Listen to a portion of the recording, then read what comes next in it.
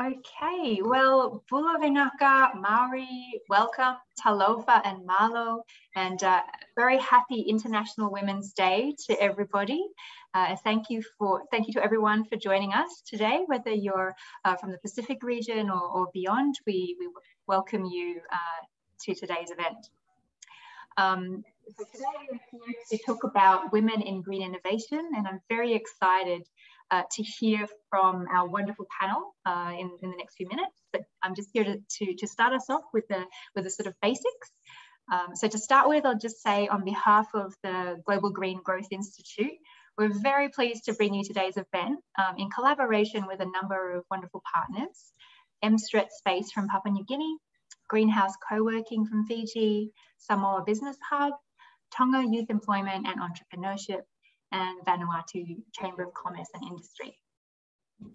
And so we're here today to learn from our panel and also share ideas and illuminate elements of green innovators, and in particular green entrepreneurs, and explore the challenges and opportunities for female entrepreneurs, and think about the ideas and the inspiration for green entrepreneurs, particularly in the Pacific region.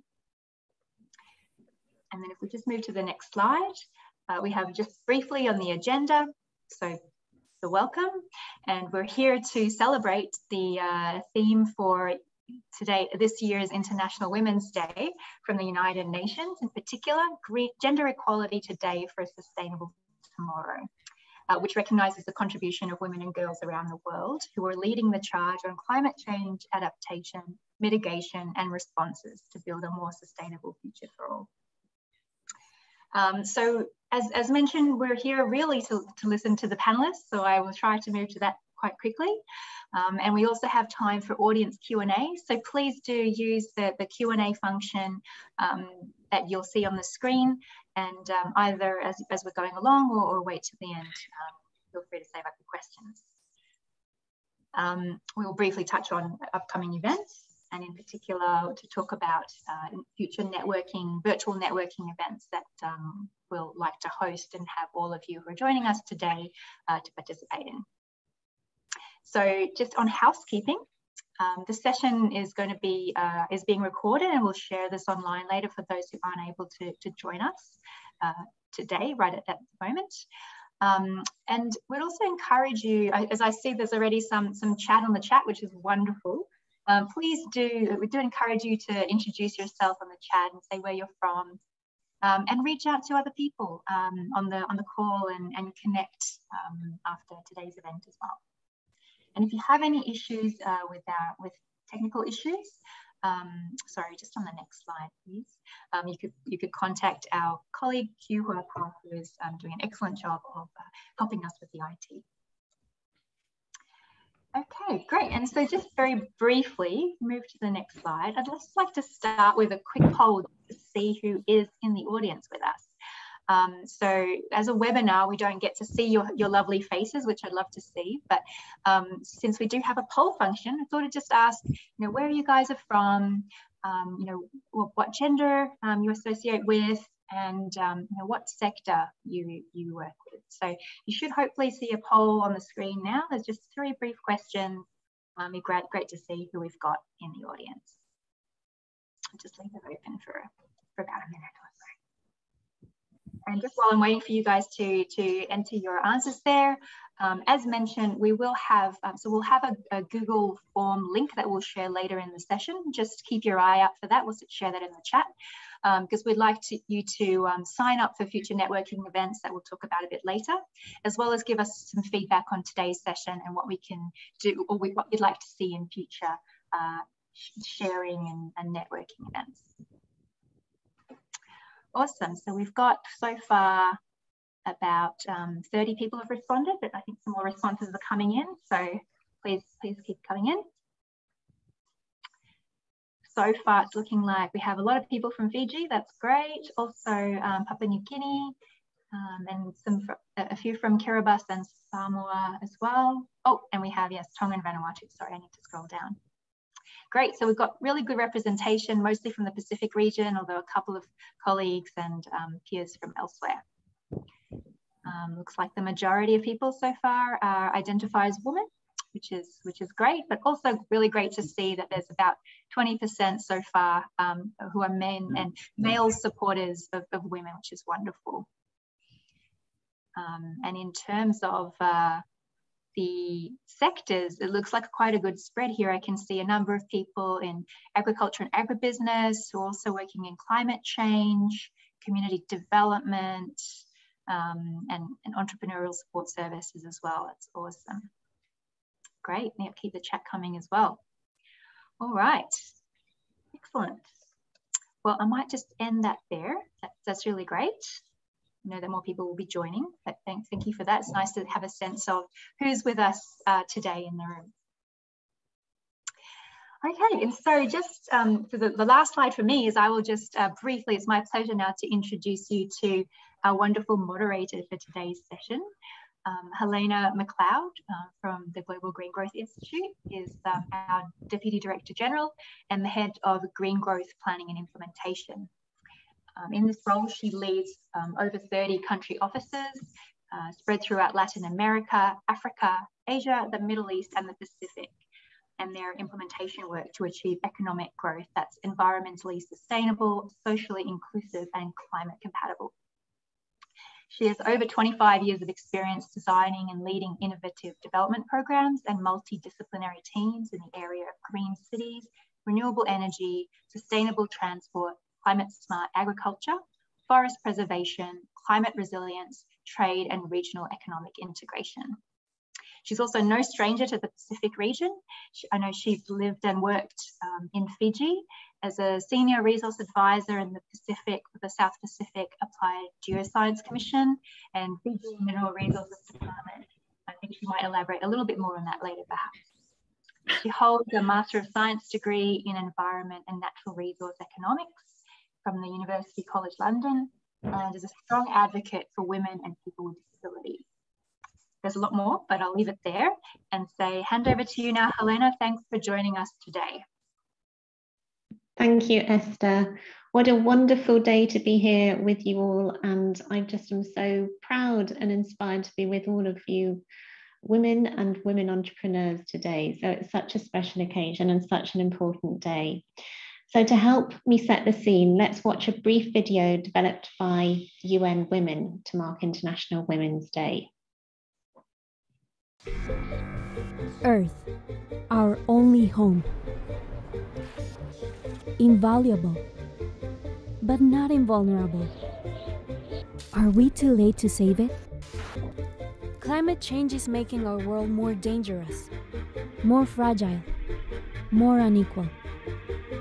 In these uncertain times, women and girls face a disproportionate threat of displacement, poverty, and violence.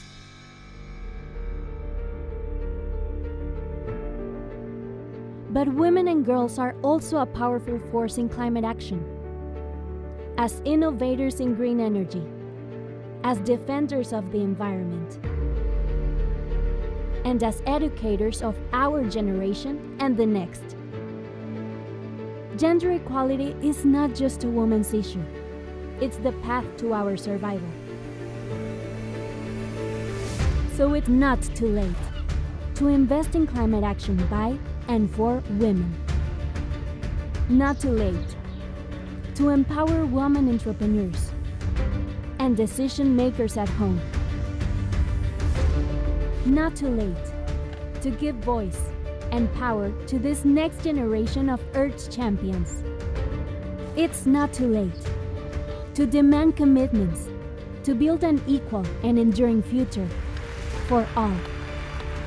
Championing climate action by and for women and girls is the key to saving our planet. Join the fight for gender equality today, so that together we can create a sustainable tomorrow. It's not too late.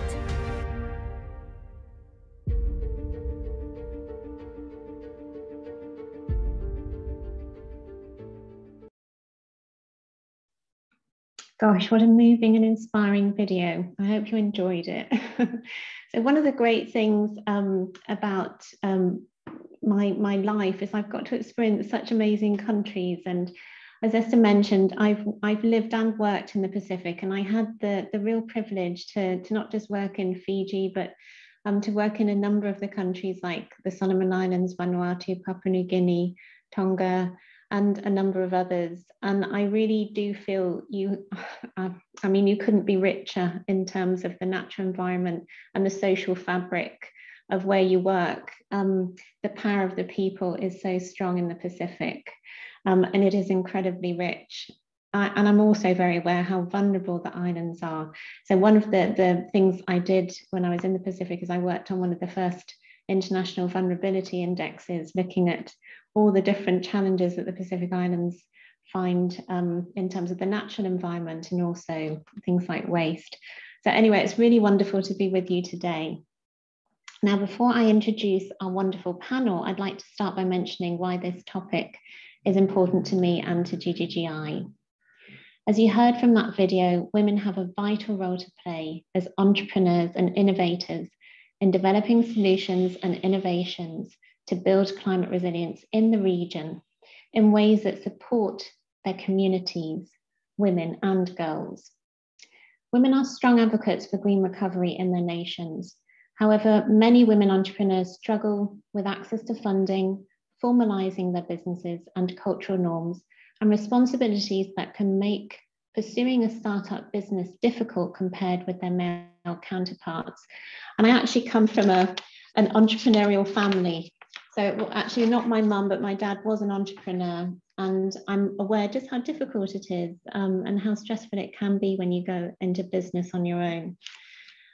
Now, we celebrate today the United Nations International Women's Day theme, Gender Equality, Today for a Sustainable Tomorrow, which recognises the contribution of women and girls around the world who are leading the charge on climate change adaptation, mitigation, and responses to build a more sustainable future for all.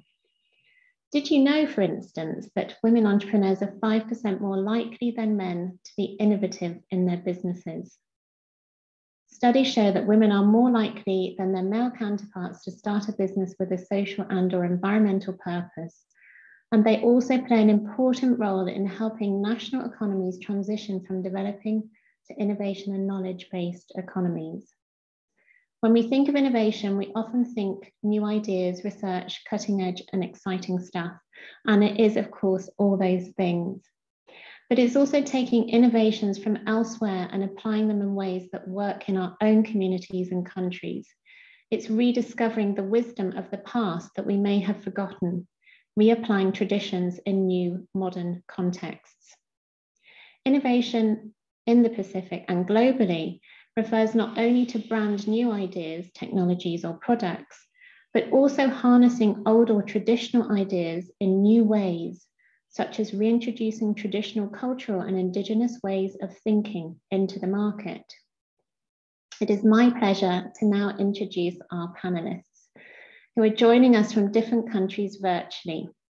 Between them, they have a wonderful wealth and diversity of experience in green innovation and entrepreneurship, encompassing government, community development, entrepreneurship, and support. And we are grateful to have them join us to share their perspectives on the opportunities and challenges for women in green innovation in their countries and the region, to spark inspiration and ideas for women green entrepreneurs and innovators to take the next step towards a sustainable tomorrow. Our first panelist is Ms. Tuabini Anna Nyuariki from Kiribati. Anna is a mother of 4. Her children have been her great inspiration to get involved in climate change. She is a senior high school teacher by profession and has been teaching for nearly 20 years. She is now Gender and Youth Officer at the Kiribati Outer Islands Food and Water Project, working in 9 outer islands to build the capacity of women and youth and make them resilient citizens by ensuring that they are given freedom of rights to speak and benefit from the project's activities. She is also a passionate volunteer for the Kiribati Climate Action Network, KiriCAN, for nearly 10 years and has been a key voice for her country in global climate change conferences and training in New Zealand, Fiji, Australia, and COP25 in Madrid, Spain, telling their stories on how climate change has been affecting their lives. Welcome today, Anna. Next, let me introduce Miss Dorothy Kukum from Papua New Guinea. Dorothy is an agripreneur by practice and profession with over 20 years of work experience with PNG's Enga provincial government. She is currently serving as Director, Community Development, working with youth, women and vulnerable people, including people living with disabilities, elderly, widows, orphans, in rural and remote rural villages. And I may just take this moment to add that I'm also a mother. I've got two beautiful boys, and my little boy is extremely disabled. He's got very severe cerebral palsy, so he can't walk or talk or use his arms. And he's an inspiration to me every day. So it's wonderful that you're also empowering these beautiful people.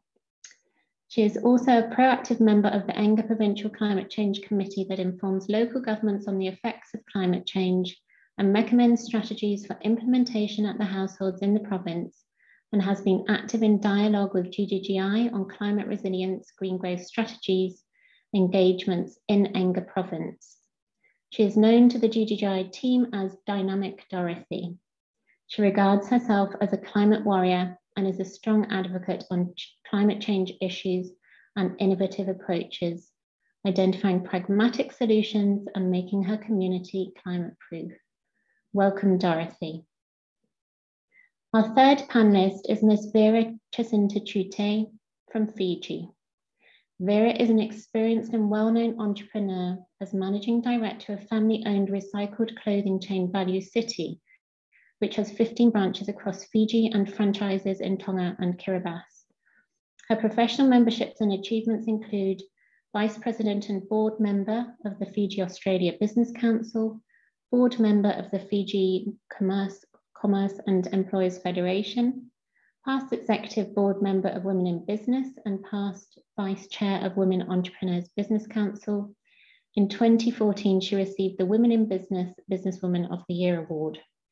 Vera is a strong advocate of recycling and upcycling through her businesses and is a mother of two and doting grandmother of 4.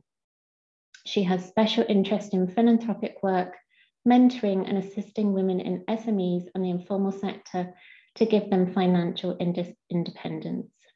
Welcome, Vera. Our fourth panelist is Dr. Rebecca Borgheri from Vanuatu. Rebecca holds a PhD in economics from the University of International Business and Economics in Beijing, China. She is currently the National Manager for the Vanuatu Business Resilience Council, the standing committee of the Vanuatu Chamber of Commerce and Industry with a focus on coordinating and engaging the private sector for climate change and disaster risk reduction activities and policy dialogue. Prior to that, she was the Senior National Facilitator for the PHAMA Plus program in Vanuatu for over 6 years. Her key areas of expertise are public-private partnerships, stakeholder relation management, strategic policy advice, and organizational management. Welcome, Rebecca. Our fifth panelist is Ms. Tuilima Sina Retsav from Samoa. Tuilima is a mother of 3 and a well-known entrepreneur. She runs Samoa Global News online news site and a consultancy firm specializing in professional development training and strategic planning. Tuilima was the first woman president of Samoa's Chamber of Commerce and has served on numerous government boards. She is currently a member of the Government's Remuneration Tribunal, the first woman to have been appointed to this panel. She is one of 2 women on the Samoa Rugby Union board. Tuilima currently serves as chair for the Samoa Business Hub, supporting business growth through mentoring and facilitating access to finance for micro, small and medium enterprises. Tuilima is a gender-based violence research fellow and actively advocates for enhanced national understanding of issues, root causes, contributing factors, and early warning signs of intimate partner violence. Her research outlines a national holistic approach as a solution to combating violence. And welcome, Tuilima. And last but definitely not least is Miss Lucia Latu-Jones from Tonga. Lucia is based in Tonga with her husband and their 2 dogs.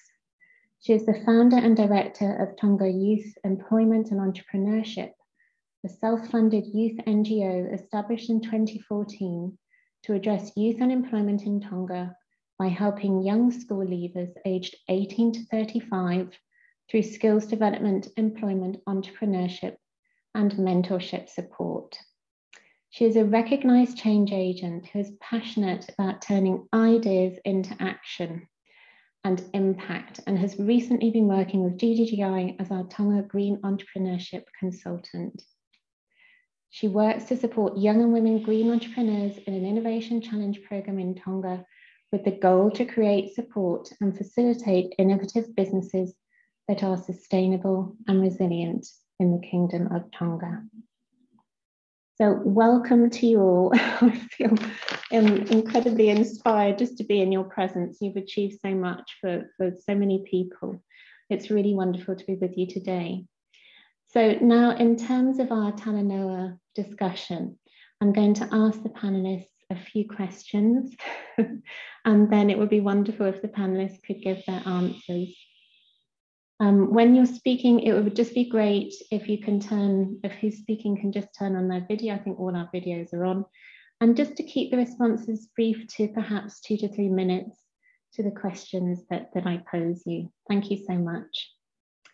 So my first question to all the panelists is, could you briefly tell us your story of how your own personal experience fits with the concept of green innovation?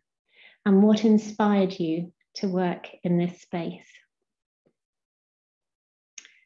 So I'm open to volunteers, or we can just also go from the top of the list if you would like. Maybe, who would like to go first? What about Anna? Anna, would you like to go first? Okay, good afternoon, everyone, and happy Women's Day to all. I'll start with what inspired me to become one of the green and innovative activists. What inspired me to work in the space of green innovation is a rapid onset event. This is the sea inundation hitting my home in the 2012 December. This was a single wave that washed away our food crops and inundated our well water, the only means of drinking source for our community. This has been an inspirational event which motivated me to act. I started by introducing climate change impacts in the internal assessment I usually do for Form 6, when later I joined the Girikan as a volunteer, working with grassroots communities as a climate advocate and activist, giving retreats to youth and teachers on care for Mother Earth, and now working as a gender and youth officer for the Kiribati Outer Islands Food and Water Project as a gender and youth officer. Knowing that Kiribati is a small island state, least developed country, and small governments within the Pacific Island regions, where capacity is almost everything, and especially at the grassroots level, is always a big challenge. And working in the 9 Project Islands, this is what I call the heart of the green innovation, where we have to work with communities, working with the women, building capacities of women and empowering them to speak, giving them the space to be heard by the community as well.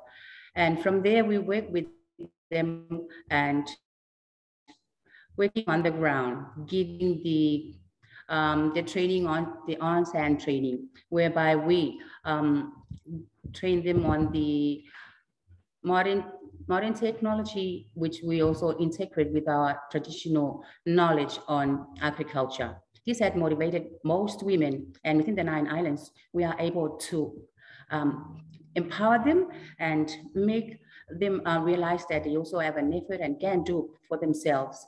So in these 9 outer islands, you'll be able to see most of the homes having own gardens, where they get their own what they need to take, and also sell out the surplus.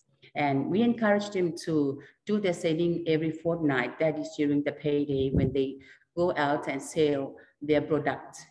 Even though they don't have any roofing to sell out their product, they just sell them wherever they are able to do.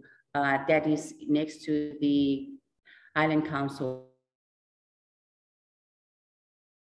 So that those who work quite often. And not only that, but the handicraft, all their knowledge and skills, we encourage them to work as a team. So we established the women organization with the youth, where they are able to come together, share their knowledge and experiences of life. And from there, that moves them forward and to be able to share their knowledge and skills. I believe that is through having this passion, it has empowered them to work and to act according to what they believe is for the future of the children. So they start the planting with the long-term crops that will last them in case of, to make them become resilient during the climate change impacts in the islands, and also counting COVID-19 is also part of what we are living now in our world. Thank you. Thank you, Anna. What inspiring work you're doing. That was wonderful. Thank you. I'm going to ask Dorothy to come in now, please. Over to you, Dorothy. Thank you, Ellen, and thank you, everyone. Happy International Women's Day. I hope you can hear me clearly as I'm wearing my mask to observe COVID-19 protocol, as I'm actually in our provincial cafeteria area. It's a public place. Thank you. I woke up to the stark reality of climate change when my community was affected with the onslaught of the potato late blight disease in 2002 and 2003. That actually brought the entire potato industry in the country to a halt, and it affected a 200 million kina industry in Papua New Guinea in the formal sector, and a 500 million kina industry in the informal sector. And just about every community in the high altitude regions throughout Papua New Guinea were devastated when the potato late blight spread throughout the country within 24 months. It was in 2002, middle of 2002, just as the country was going into elections. And nobody took notice of the onslaught of the potato late blight. And it devastated the industry. When the new government came in 2003, it was late to actually address the issue. And my village, my family, my community was affected with food security problem. That reality got me on my knees to become a climate warrior and to be actively involved and engaged with a groundbreaking committee as they were doing action research throughout the agriculture research stations in Papua New Guinea with the private sector to quickly attend to identify pragmatic solutions to revive the potato industry. So that was where I got myself involved in becoming an active participant in reviving the potato industry in my country. Further to that, my interest in sustainable agriculture also got very much involved with my people back in Enga. In 2016, when I was engaged by the New Zealand Ministry of Foreign Affairs and Trade to work on a climate change adaptation strategies project. My task back then as the food security officer was to distribute seedlings and virus-free planting materials to the local farmers of Enga. through training and extension activities under the Provincial Food Security Program. Then in 2019, the Climate Resilient Green Growth Project implemented by GGGI in partnership with the Climate Change and Development Authority inspired and sparked my interest in green innovation. From then on, my humble journey to unlock the potential of green growth and development gained momentum. Hence, I was at the forefront of mainstreaming Climate Resilient Green Growth Project together with our team in Enya Province through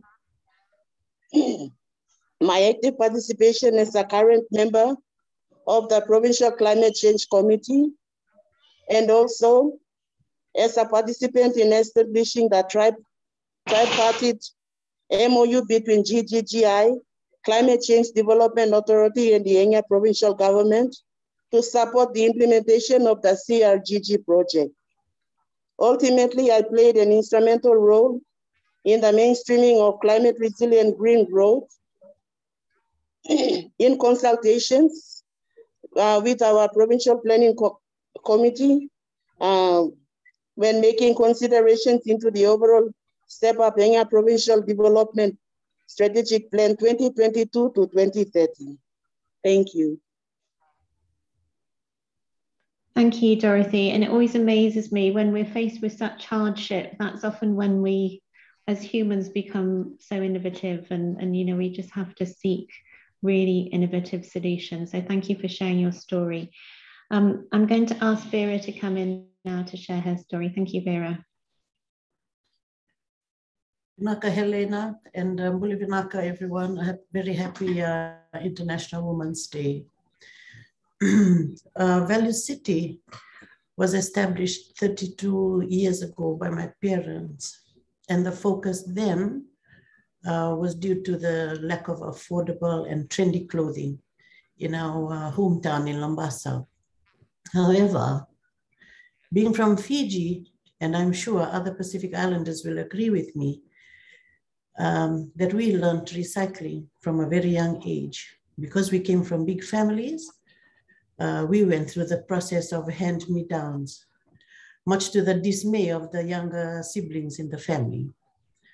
Our mothers taught us during cooler months to rewear our clothing and PJs, no single wear washers, so that we could save on water and soap and the good old elbow grease, because in those days there wasn't many washing machines. So unconsciously, we were learning the values of reusing, reducing, and recycling. So just a bit on Value City, so we can understand why we went into more of upcycling, and all to save our environment. In Fiji, we employ over 200 staff, 70% of whom are women, and our management team, majority are women. And we also franchise to Tonga and Kiribati. We import in Fiji around 1,560 tons annually of used clothing and other related products, such as bric-a-brac and household goods, books and shoes and toys. So in the business of pre-loved clothing, we cannot sell 100% of what we bring in. And as our business grew, we realized the importance of being environment friendly. So instead of dumping what we could not sell into our landfill, we had to be innovative on how to better manage our waste and reduce what went into the landfill from our unsold stock. So we thought of the impacts of climate change, of course, and especially for our small Pacific Islands, and now more so, it should be an inspiration for us to seriously consider our environment, because we're getting Category 5 cyclones. We've had 2 already, but our journey started when we realized that we did not want to put so much into landfill. So started our journey of green innovation and upcycling. So aside, of course, from our core business of selling recycled goods, we had to upcycle some of the goods that we could not sell. So what did we do to prevent this getting into the landfill? We wholesale to MSMEs, a lot of the ladies in villages or in flea market or on roadside stalls, unsold garments that were reconstructed. So we made shorts and out of long pants, and long sleeve shirts and tops were made into short sleeves. Long dresses, ball dresses were made into cocktail dresses. And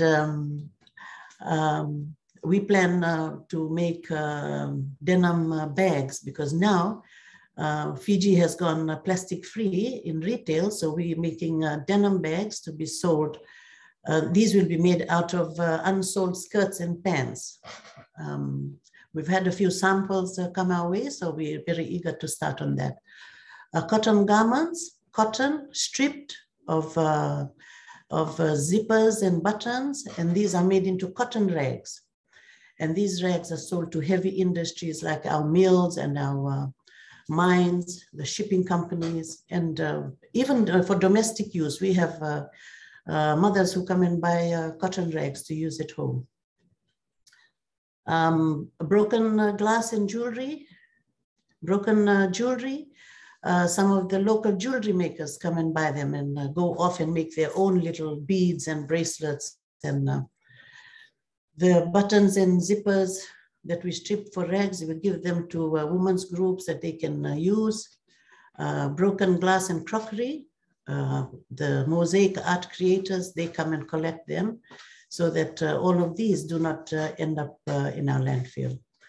So our CSR, we have a donation of bales of clothing to our aged home for the aged. We give a lot for the cyclone relief efforts. We have some going to whoever seeks clothing, we give those. For unsold books and toys, teaching aids, whatever that can be used in schools, these are given to the ECEs, the primary schools, and these are used up there. So that's our green innovation that we have done with our business to try and be friendly to our environment. Thank you. Thank you, Vera. That's really fantastic and so inspiring for other corporates as well.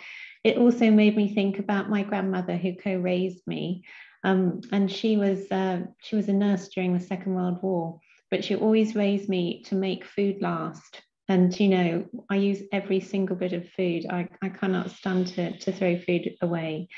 But I think what you've said is that our ancestors actually, you know, much of it is doing what they taught us. They had to be very careful, and we need to be careful perhaps for different reasons.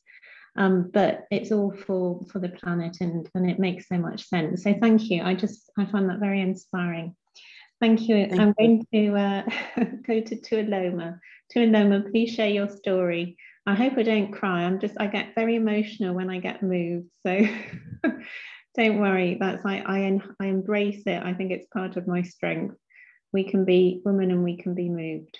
Over to you, Tualoma.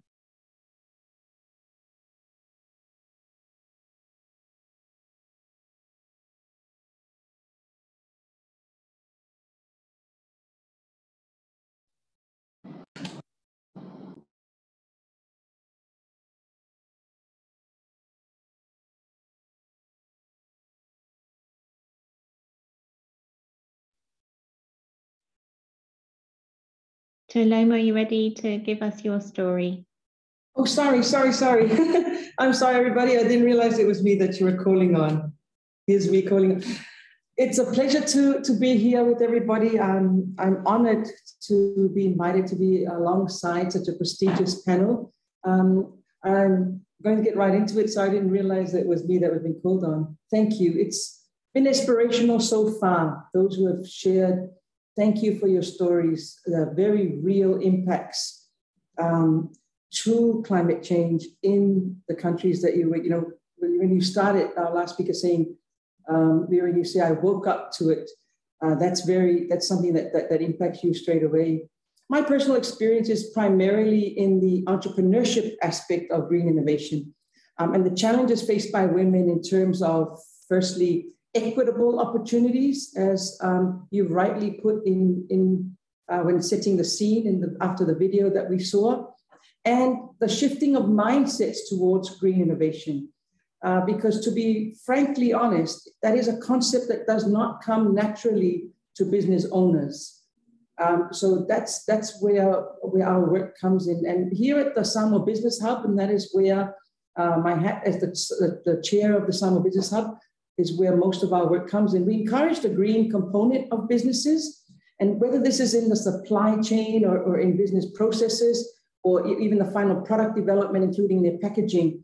On the flip side, as well, as an organization that supports business, the Samoa Business Hub does not then support any business activity that can cause harm to the environment.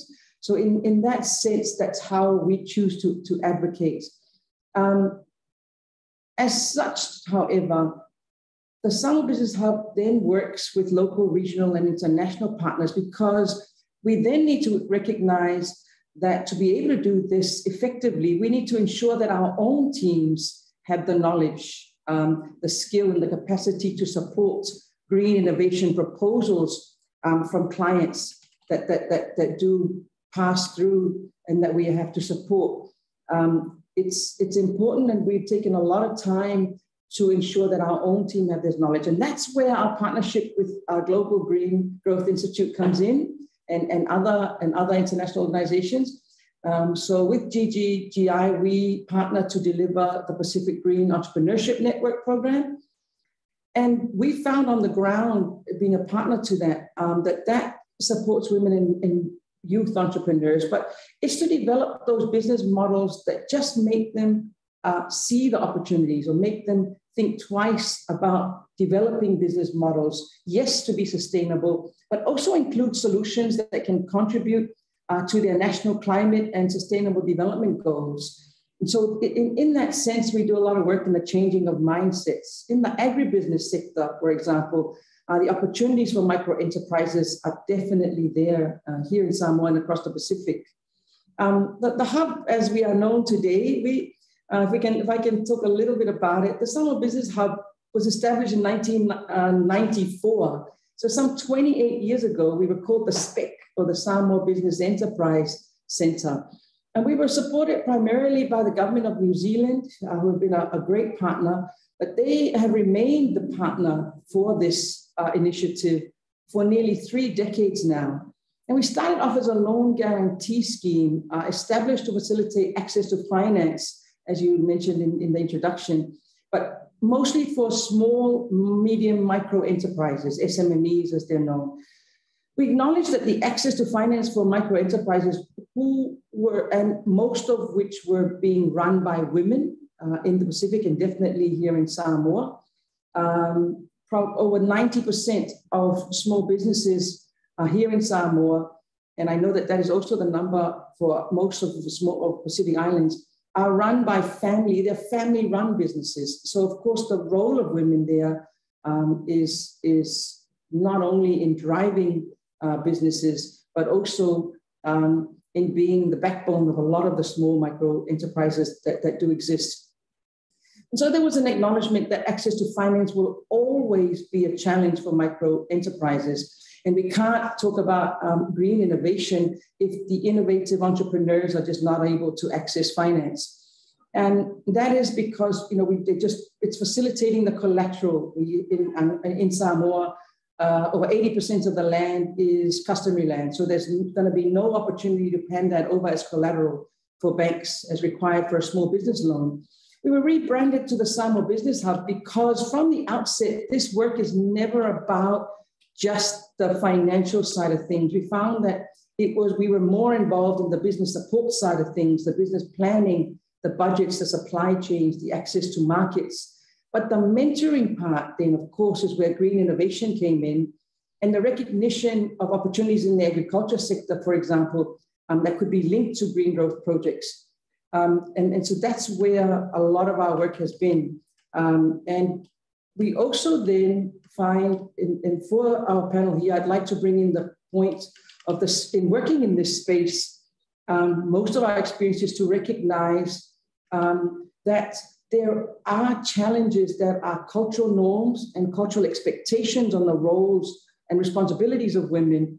And of course, in areas like domestic and intimate partner violence that we cannot ignore when we're supporting innovative green innovation, or we're supporting any micro enterprise for that matter, or women-driven enterprises.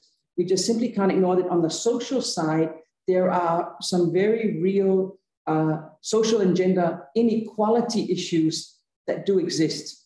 And so our role at the Sangha Business Hub is to provide to policy engagement discussions, that side of things, that yes, there is the enabling business environment that we are constantly needing to make sure that it is improved upon, and that inherent risks that women entrepreneurs face, not only to start a business, but ensure its growth and sustainability, are also encompassed with social and gender inequality issues that do exist and do impact them on a daily basis.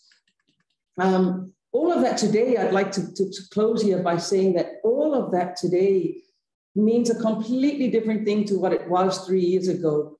No business analyst and no business forecast specialist could have ever predicted the drastic shift in business environments that the whole world has had to adapt to today with the global pandemic and border closures, spikes to fuel costs, record inflation rates, and those types of things that are going to continue to impact on women, especially women in what I call the front line of businesses, especially micro enterprises.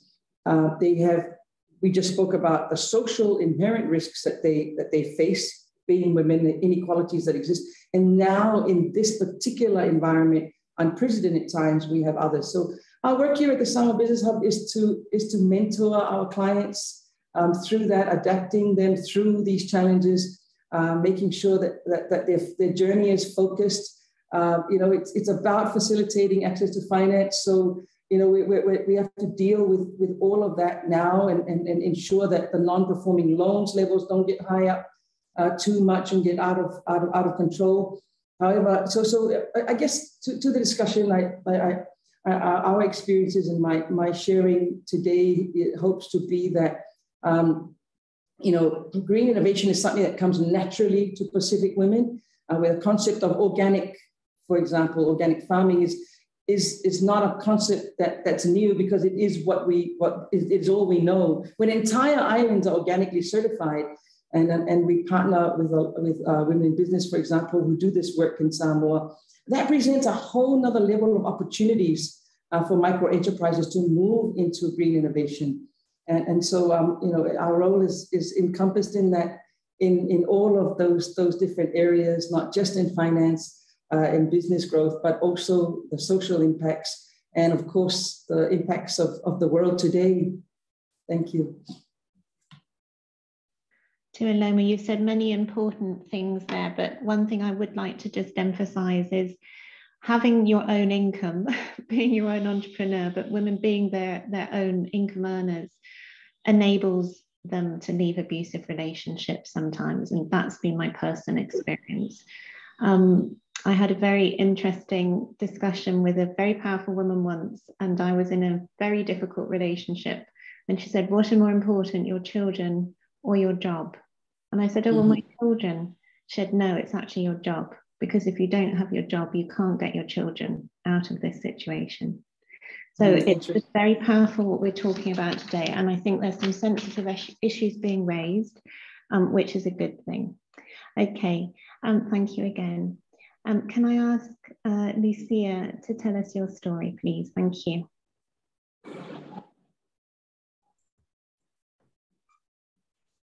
Thank you, Helena. I can hear you. Over to you. Thank you. Happy International Women's Day to all our fellow panelists and our participants today from around the Pacific.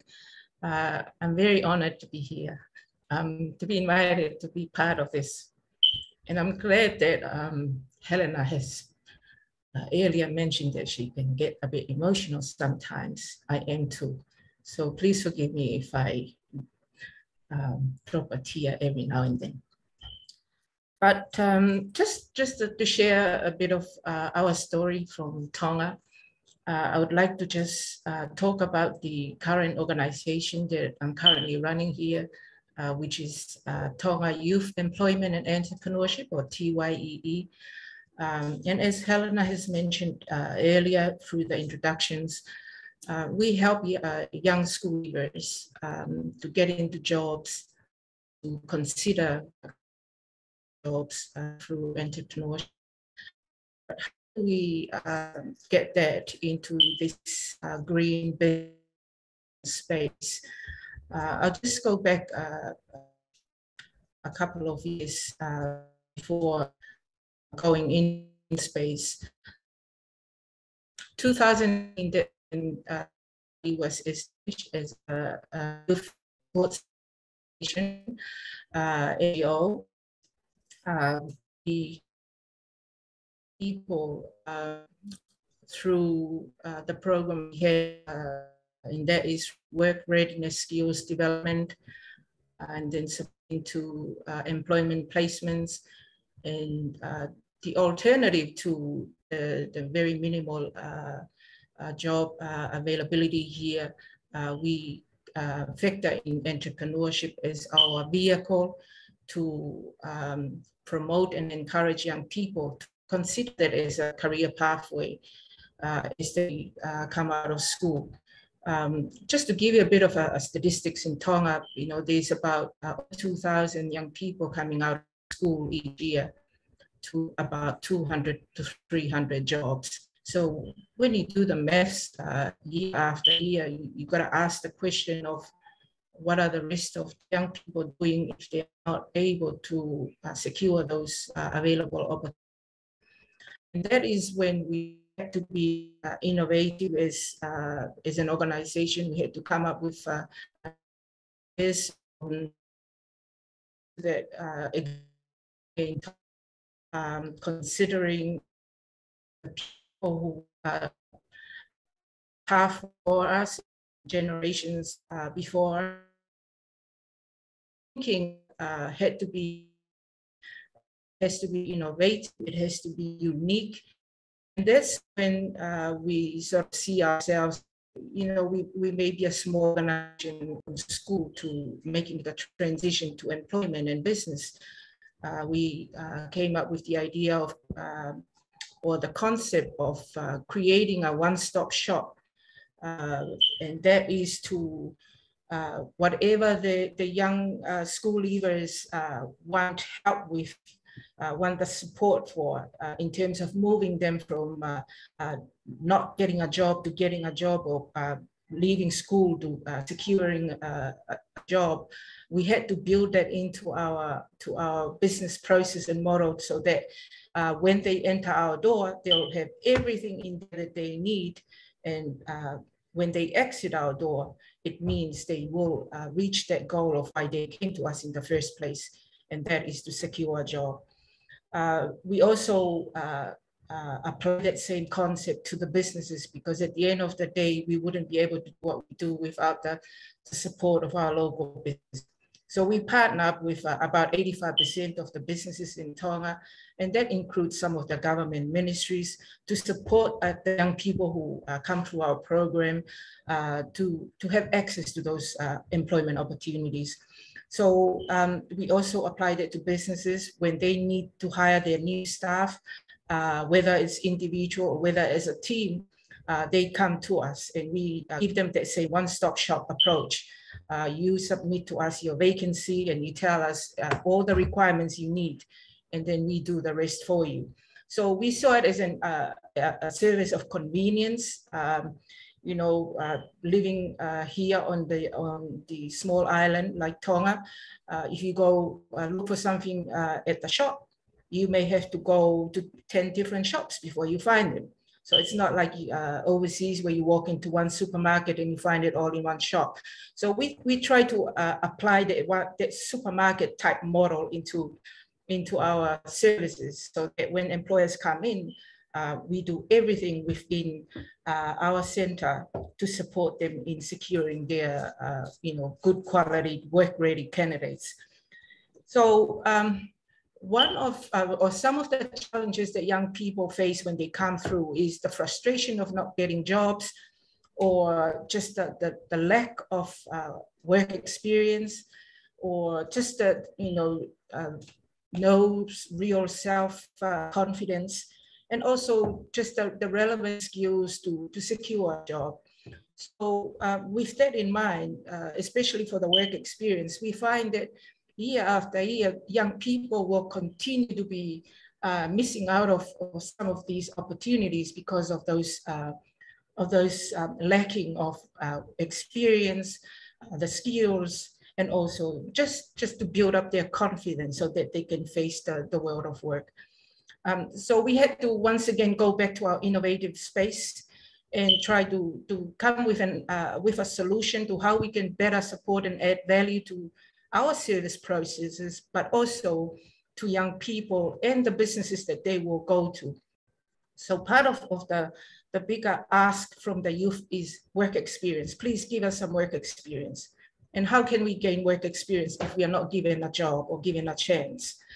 So in our little small space, we created a platform that we call Go Green Initiative. It's a youth-led community initiative focusing on recycling clothes, which is, I was so excited to hear Vera and her Value City business. And I'm also glad to learn more about that, because we have Value City here. Value City is also a very supportive employer of TYE. They hire some of their staff from us, and majority girls. So that Go Green platform that we established is directly aligning with our keen interest to start remodeling our business model so that we can factor in the need to educate our young people, to learn more about why we do certain things to contribute to climate change, or why do we do recycling, why clothes, why can't be just anything, plastic and all that. But it's a small organization, we gotta start somewhere with one thing. So clothing recycling is a small project that we engage the youth to come and practice their skills, and then they recycle clothes through other initiatives, swap or exchange. And we drive that project with the concept that it has to be affordable for the youth to recycle clothes. It has to be, it has to help the environment by reducing clothing waste that goes into the landfill, and also ensuring that it's going to be a sustainable approach to the recycling industry or the waste industry. So that's how we found ourselves arriving at the green space, innovation green space. And I must say that I think what I experienced in the early days, we didn't take the green innovation seriously. And I think also because there was a lack of education in that area, not so much information that was available to us. So it was until last year that the youth policy, the Tonga National Youth Policy was launched, and it highlighted the core area of priorities for Tonga and the youth sector to focus on. And that's when we realized if we want to take this seriously, and if we want to commit to this contribution to our environment and to climate change, we need to really look at how we are going to innovate in this space of green business, green entrepreneurship, because that's where we see the way forward for us. And like our panelists from Samoa, we have to start looking at how we design our business model.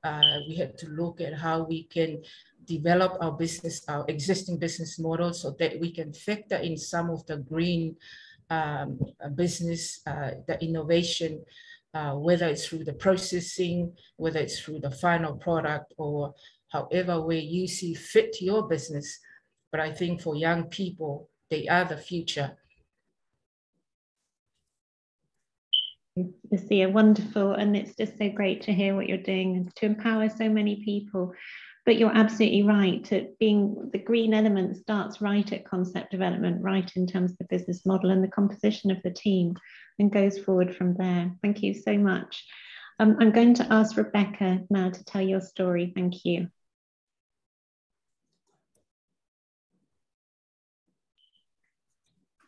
Hi, everyone. Happy International Women's Day. Can you hear me?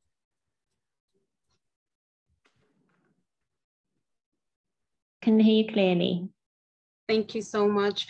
All right, thank you for the warm welcome, and I'm so excited to share my story. I came into this space accidentally. I started off as a career economist within the Ministry of Trade. And after I finished my PhD and I returned to Vanuatu, I did not make it back into government. So what I did was I repackaged my skill sets and started applying to other opportunities. And I've been in the project management space for the past 8 years, and it's been such an inspiration working with different women and communities here. I'd like to talk today about my experience in 2 specific projects that I've worked in my career, and you would have heard Helena talk about in the introduction. The first one is the family farms approach being implemented by the Farm Plus program here in Vanuatu.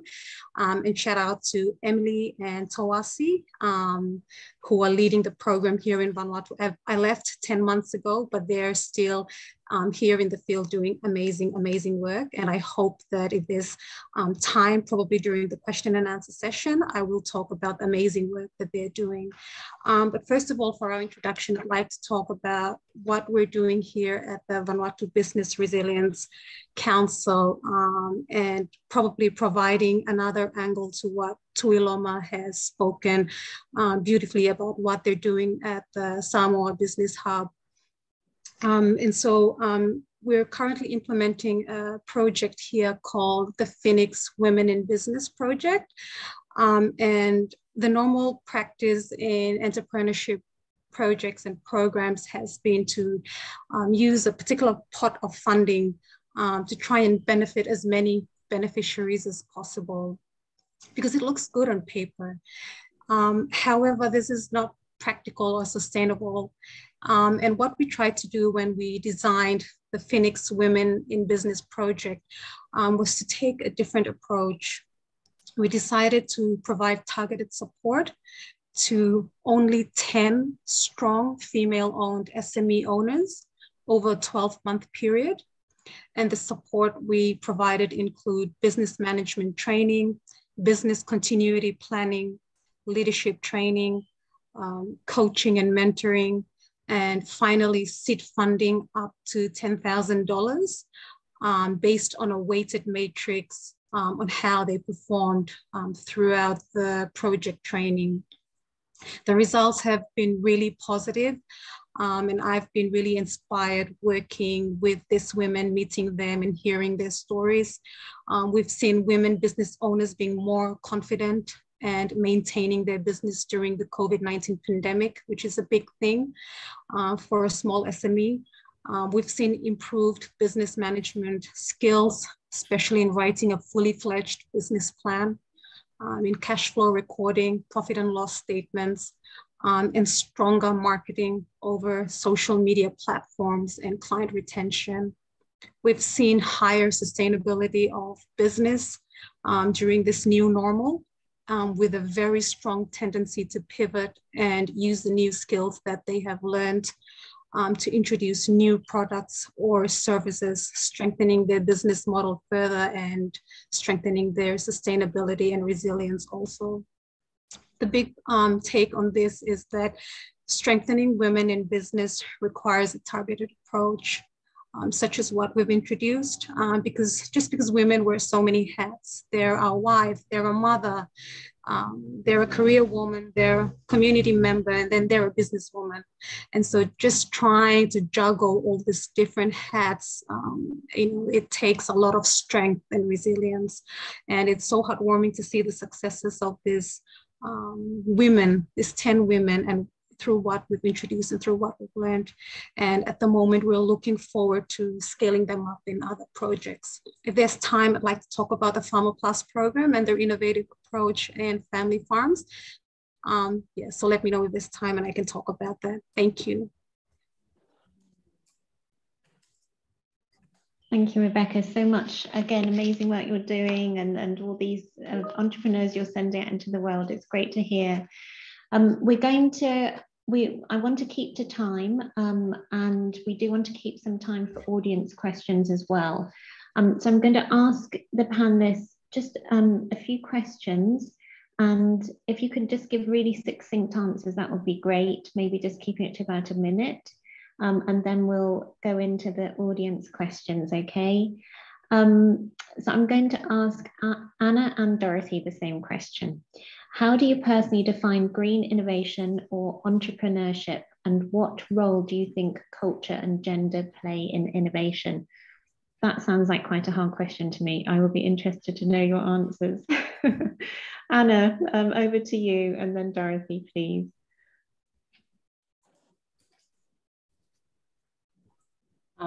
Okay, thank you. Just looking at a question. With the question you have, like asking of what the green innovation is, like for me, my own definition of green innovation is that it derives from the environmental issues that are faced nowadays, and that is dealing with the climate change as well. That's where I'm more focused on, and because Kiribati is one of the islands, I believe, is at the front line of climate change impacts. And with that, we believe that it is important for us to put in our culture. We see culture as an identity. And so cultural values are very important for us, where we are trying to merge our traditional knowledge with the modern technology to try and help on how to solve the issues we are in, especially the problems. And knowing that here in Kiribati, it is a more male-dominated culture. As a youth and as a gender and youth officer, it is one of my core roles to try and make sure to mainstream and to do the mainstreaming in all the project activities we are doing now. So what is important about the important role that gender is playing in the role of the green innovation is that as a mother, believing that like we call the earth our mother, and mothers are the only people who are more passionate and have a heart to give and to do the work that they wish to make sure that all their children are safe and have all their means in life. So I believe they play a very important role whereby they are able to give in all the energies into the project they are doing, like what they are doing now in the outer islands we are working in the 9 islands. These women who have been, I always call them, they were in their shell nuts before, but when the time comes, we were able to go and have a talk with them, face-to-face, visiting them in their homes. That is when it is like we are cracking the nuts, and that when they swim out from their nuts and are able to share all the knowledge that they have as well, because we believe that they don't know anything and that they are not important. But we, in actual fact, they are playing a very important role in the family, and that brings in with what they have, the knowledge and the skills they have in their own. So from there, we take them out and trying to mainstream and make sure that this is a gender equity. We trained in our project, everyone is encouraged to be trained and that no one is left behind. making sure that all the skills and knowledge we share to the islanders, all women, youth, children, and disabled are able to have those. And from them, they were able to run their own show. Like now, they are able to run their own markets. The women, they were on the top of the marketing during the 2 weeks, as we have mentioned before. So that is where I believe it is important for women's role. They have played a crucial role in this green innovation. Thank you. Fantastic, thank you. So women take it into the home, and they're also great mobilizers. Dorothy, can I have your take on this question, please? What's your definition of innovation or entrepreneurship, and how does gender or culture play a role? Thank you. Thank you. My definition for green innovation or entrepreneurship is defined by my work practice. And that is maintaining an eco-friendly approach to farming, developing these farming practices and transferring the skills or imparting them through trainings into the farming communities. And my focus has been over the last 14 years on increasing potato yields using new and improved farming practices that are eco-friendly.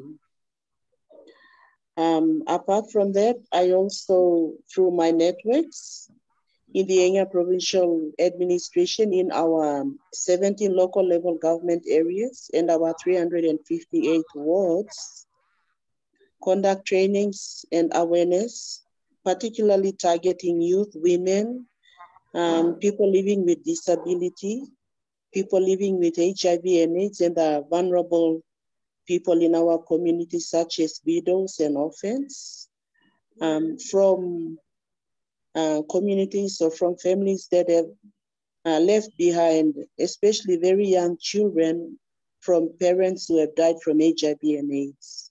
So we also give very special focus and attention to these special people in our communities.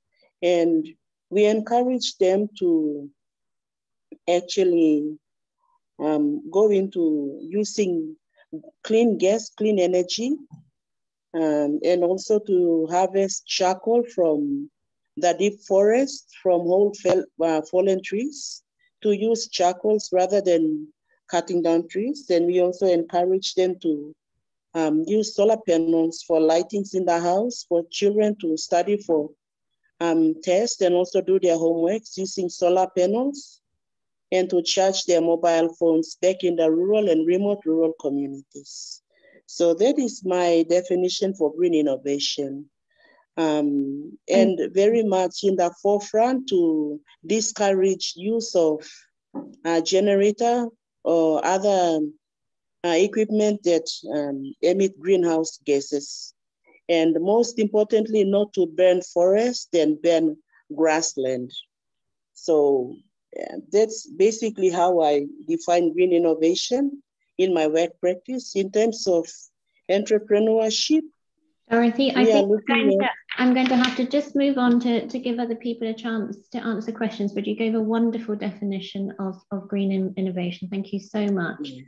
But let me move on to Vera and Tuiloma, please. And I'd like to ask you these questions. Thank you, Dorothy, that was wonderful. So for Vera and Tuiloma, can I ask, what did you wish you knew at the beginning of your green entrepreneurship journey, especially as a woman entering the space? Thank you. Vera first and then Tuiloma, please. Okay, thank you, Helena.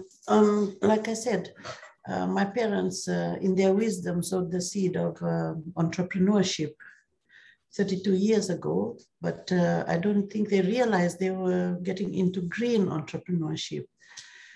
And if only, you know, it's greatly impacted the business now and how we can advocate to our customers and on the importance of recycling, not only in Fiji, as we've also spread out to the Pacific.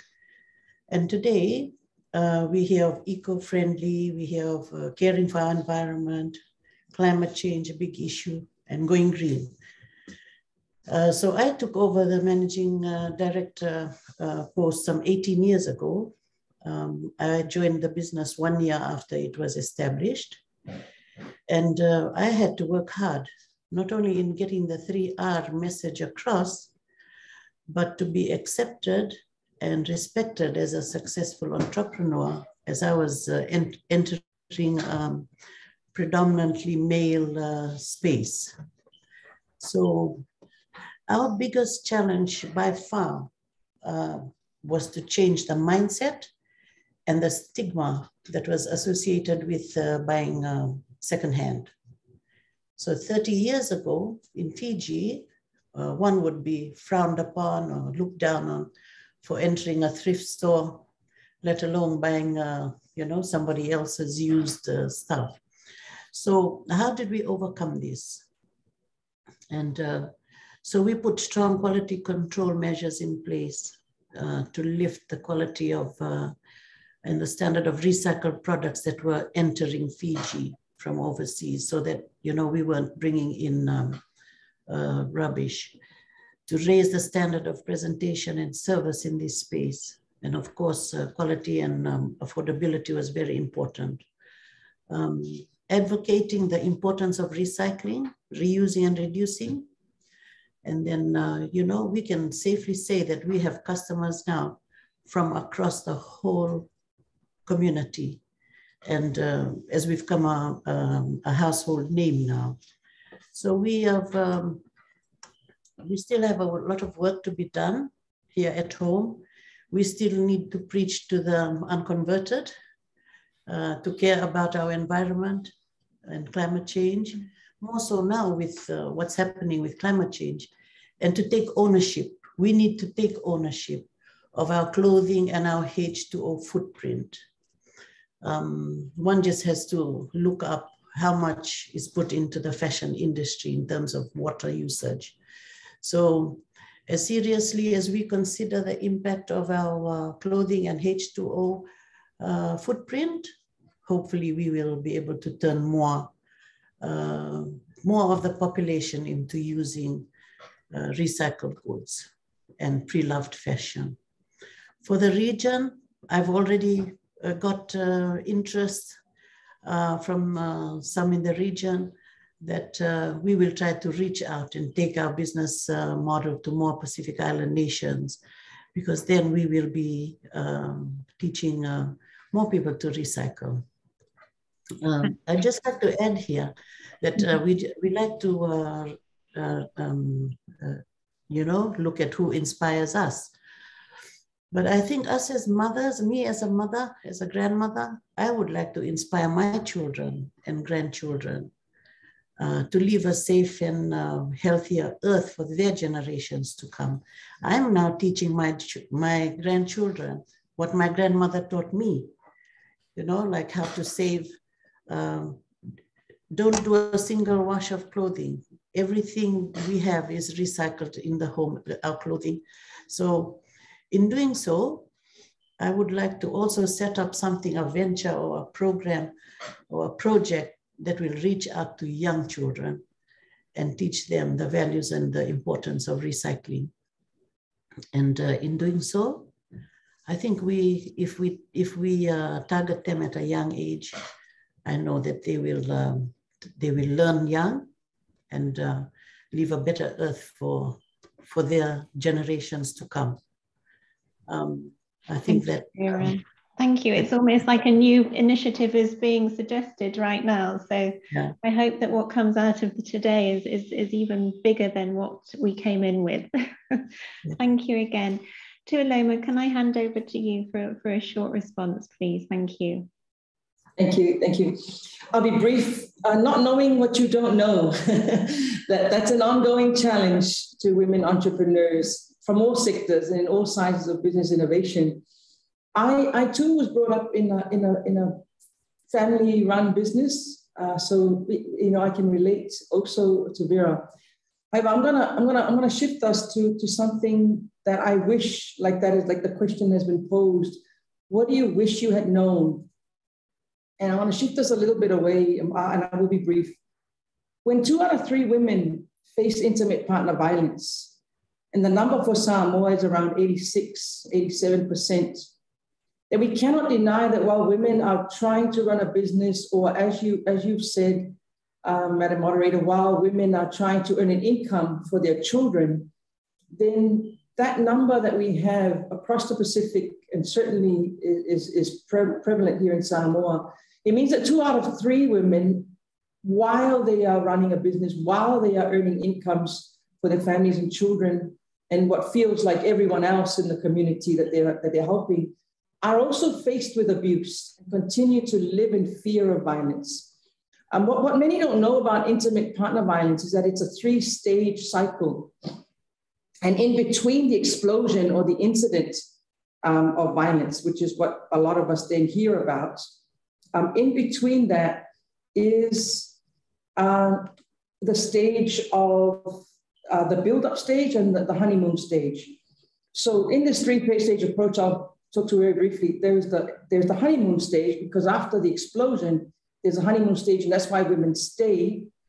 But then there's this build-up stage, this constant walking on eggshells to avoid the explosion, the constant tiptoeing and living in fear. Why are we doing this as women? Is because we want to avoid the explosive stage that we've been through. This is the cycle.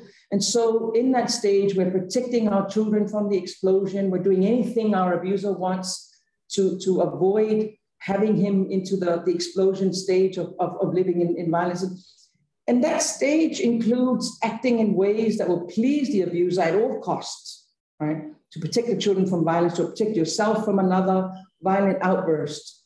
My learning that I'd like to share I wish I had known then as an entrepreneur is I wish I'd known more about these stages, that I went then after leaving the relationship and a divorce.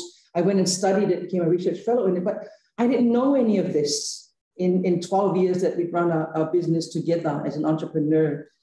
I wish I had known then, because when I look back, I cannot understand how possibly I did it. And I can't understand today how women live in running businesses and live in these types of relationships. And so many of our women across the Pacific continue to do so. They continue to be abused and get up in the morning, chuck a hat on if you're here, if you put makeup on, try and look like you haven't been abused, and just keep moving and just keep moving and just keep moving forward, just keep doing what they do.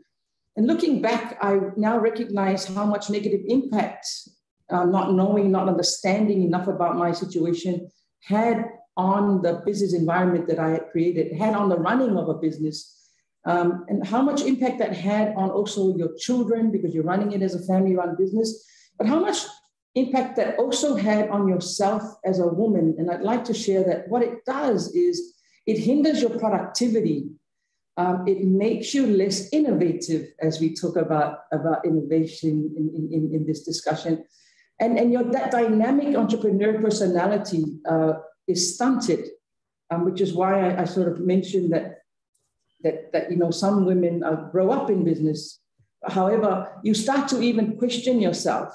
You start to question your own skill and knowledge as an entrepreneur when you're in such a relationship, because the constant put downs, the constant abuses is often around the area of criticism, telling you, you're stupid, you're dumb, you're fat, you're ugly. And so when women are constant, we have to remember that when we see successful women entrepreneurs, and that's where I'm at now, I now through the hub can see women just rocking it and being so fantastic at achieving so much.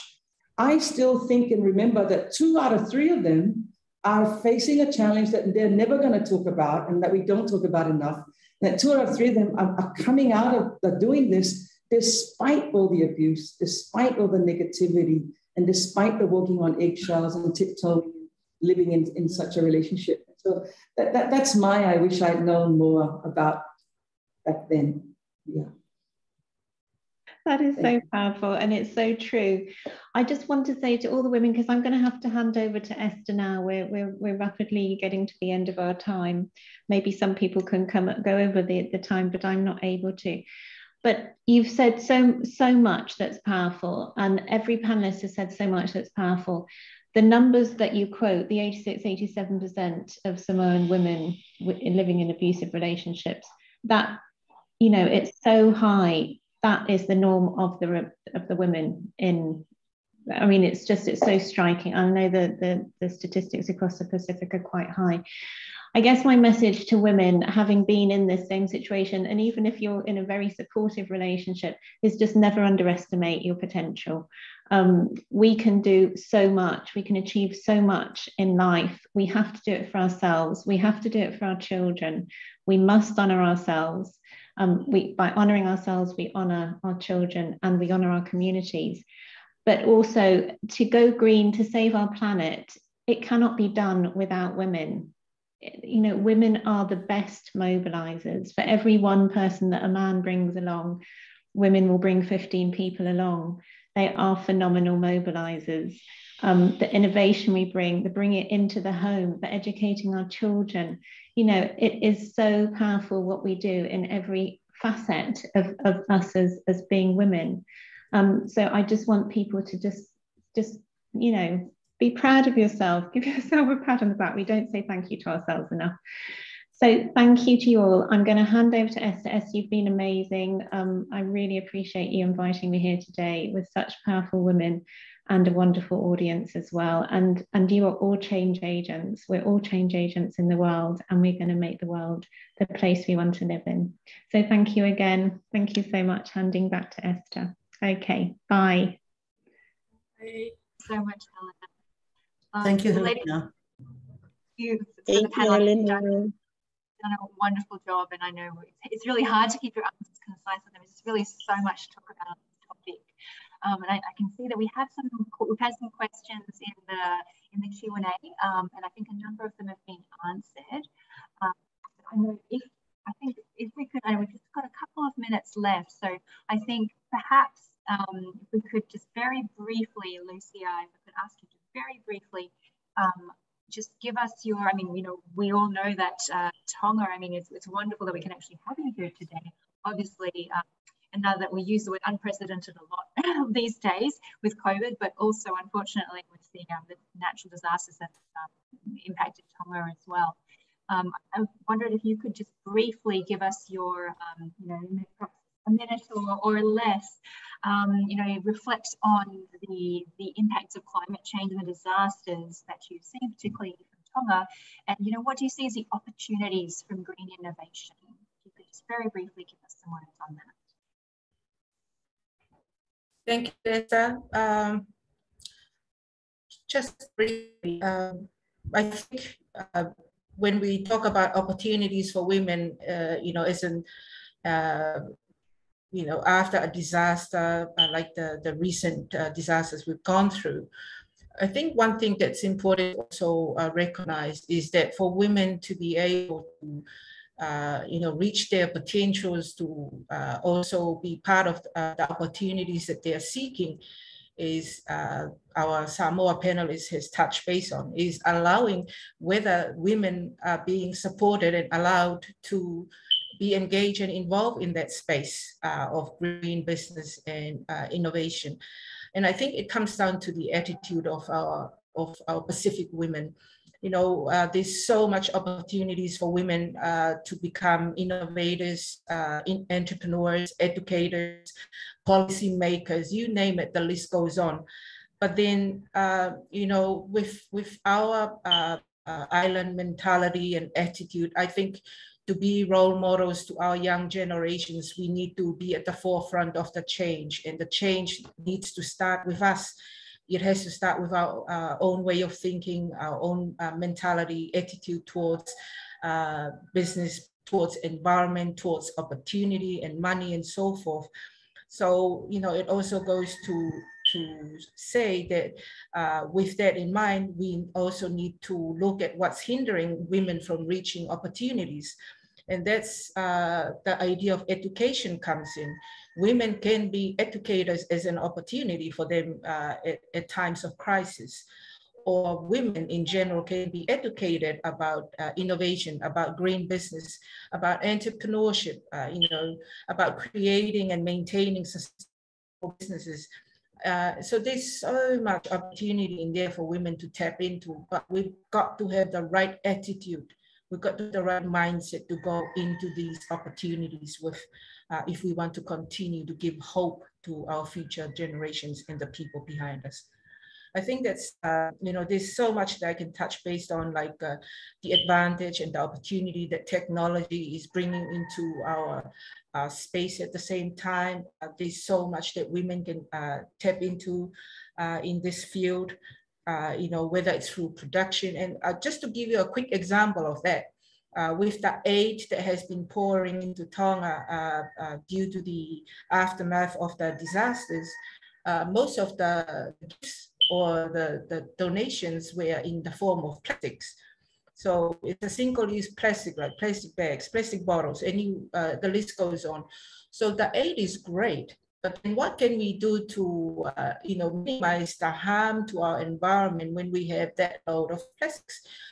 So Australia also offered to use their equipment to crush these plastic bottles and take it back to Australia. So I'm sure they have a big production there for that side of the industry. So there is an opportunity that women need to take the initiative and get into, within the recycling industry to create more opportunities for others.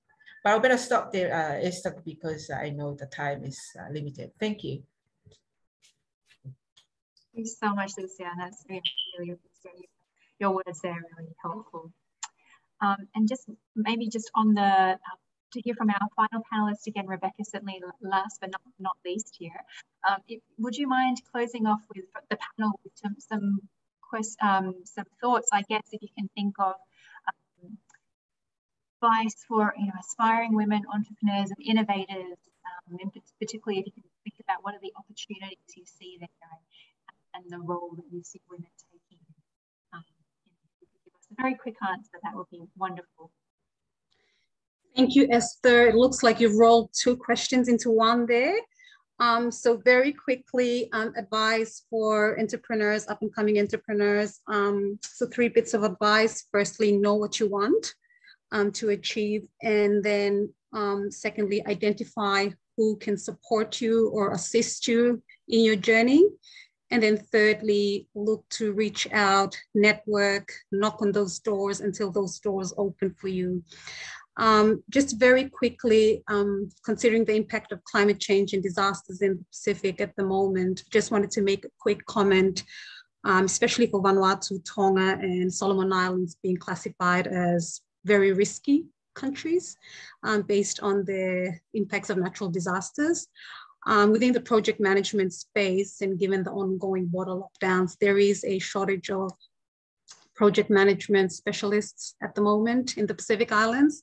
And so I see women taking more leading roles in this space, in the climate change, disaster risk reduction space. We are from here, we speak the language, we understand the culture, we have the relationships and networks, and we have the technical and management skills. We are the experts, so stand up, put your hand up for these opportunities. And this is how one way that you can make a change, by leading and implementing these projects to contribute to resilience and the green innovation journey in our respective countries. Thank you for having me today, Esther. Thank you so much, Rebecca. I mean, that's a wonderful way to round out the panel, isn't it? I mean, absolutely, we all have a different role to play, and the importance of having, the local knowledge and the understanding of the context and the problems and what needs to be done. It's just absolutely so important. And back yourself and go out there and make the difference that you can make. So absolutely, I totally agree with everything you said. Well, thank you so much to our panel. I think I'd love to spend more time with all of you, but unfortunately we've come to the end of our time, and in fact we're a few minutes over, so I do apologize for that. But it's just you don't want to cut off the such amazing answers as we're getting from our panelists, and all that very passionate, heartfelt, and such a range of topics being covered today.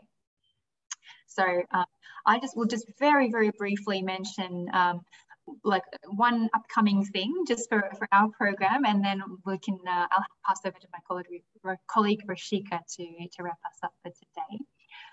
As you might have seen in the chat already, I have just shared a link to a Google form, and I will share it again as well, and would appreciate if you can just take it should only take a minute or two to complete. And the purpose of that is if you're interested to join our future networking events, we'd absolutely love to have you join us. So basically, where to from today? I hope you felt inspired. I certainly have been after our panel. And we know, as Helena mentioned, with women, we really are more generally, we naturally network and connect with others more so, perhaps than our male counterparts overall. I'd really love to keep this momentum going and have a chance for our wonderful audience who've been really active on the chat, which is wonderful. We'd love for you guys all to connect with each other, to connect and to share your experiences, because a wealth of knowledge in this group is amazing. Not just the panel, which is amazing in itself, but beyond that to all the participants we have here today. So I'd like to just mention that we're starting an initiative which we're branding the Talanoa Tuesday, and we thought we'd host just some virtual, online, Zoom, very informal networking events where you can just sign up and join us on the first Tuesday of every month. So starting from first Tuesday in April, which is the 5th of April. And what we'll do is we'll have it around a sector or a theme. And so if you can let us know which themes would be appropriate for you and that you'd like to join us on, we'll definitely let you know. And really, it'll just be very informal. We really just want you to give an opportunity for people to connect and learn from each other and support each other. So that's all from me. And now I will pass over to Rashika just to say a vote of thanks and close us off. Thank you. Thank you, Esther. So I'm very sure you all have had a very wonderful session today and enjoyed listening and learning a lot from our inspiring panelists from different regions. And this brings me to the special moment of thanking all those who have contributed to this wonderful session. So on behalf of GGGI and the Pacific Green Entrepreneurs Network team, which is Esther and I'd like to convey our appreciation to our program donor, Qatar Fund for Development, our partners, the Climate Lab, eSpace, Greenhouse Co-working, Samoa Business Hub, Tonga Youth Employment and Entrepreneurship, and Vanuatu Chamber of Commerce and Industries. We'd also like to thank our panel members who have shared their experiences today and have really added value to this session. And to our GGGI Deputy Director General Helena for moderating this session. And then not forgetting all of our lovely audience who joined for this session and were able to learn a lot and also contribute towards this session through their chats, questions and answers. So thanks a lot to everyone here. And this brings us to the end of the session. Before you all, I'd like to wish you all a wonderful happy International Women's Day. Thank you so much. And do stay tuned to our program updates. And we have the QR code on the screen. You would be able to actually access our Pacific Greenpreneurs website using the QR code as well. Thank you so much.